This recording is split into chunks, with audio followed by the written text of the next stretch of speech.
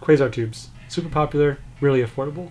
This Mathilini clamp costs $45. For that price, I can just get another one of these tubes. So I wanted to see if there was a way cheaper option for mounting these things. And I was able to come up with something DIY that everyone should be able to make at home with not too much cost.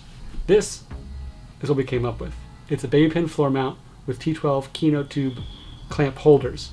I also took some electrical tape and wrapped it around because the back of these things can scratch pretty easily. For the actual construction, screw some holes into the baby pin at the same width that you will need for the rivets. Take the brackets, put them in, rivet gun. It's genuinely that easy. This took us half an hour. This costs $17 roughly to make with all my supplies, whereas the Modern Studio version costs $38 plus shipping.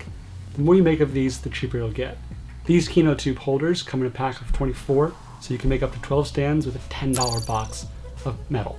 It's much more affordable the more you make. So I'm pretty happy with this as a solution. You can also try epoxy. I just found that I wasn't getting it right and it snapped off the one time I tried it. I trust metal into metal much more than I trust any type of glue. So rivet gun was the way to go for me. Mathilini clamp, $45.